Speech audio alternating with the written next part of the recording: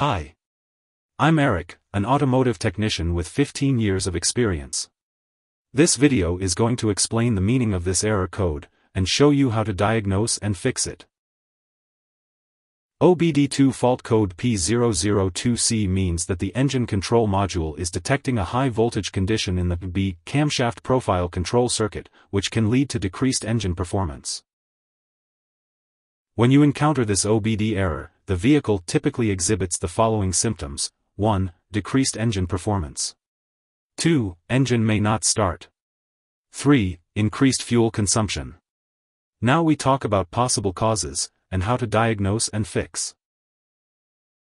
Camshaft Position Sensor, CMP, failure. To diagnose this, use an OBD-II scanner to check for any related codes.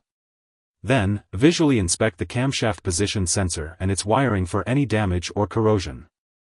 If the sensor is faulty, it will need to be replaced.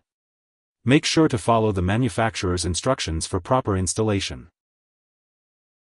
Powertrain Control Module, PCM, failure. Use an OBD-II scanner to check for any other related codes. Then, inspect the PCM and its wiring for any signs of damage or corrosion. If the PCM is faulty, it will need to be replaced.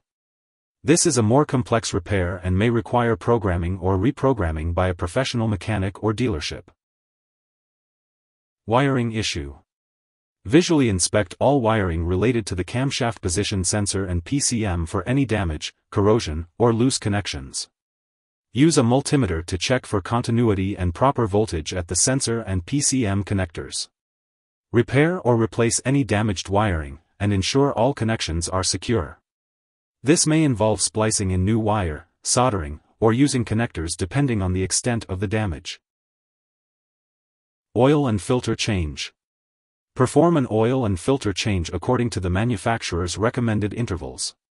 Check the oil level and condition to ensure it is not causing any issues with the camshaft position sensor or PCM. Regular oil and filter changes can help prevent issues with the camshaft position sensor and PCM related to oil quality and contamination. Follow the manufacturer's recommendations for the type and viscosity of oil to use. If there are uncertainties, feel free to engage in discussions by leaving a comment. Alternatively, when facing difficulties, it is advisable to seek assistance from a professional auto repair shop and technicians. It is not recommended to handle it independently, especially when uncertain. Thanks for watching.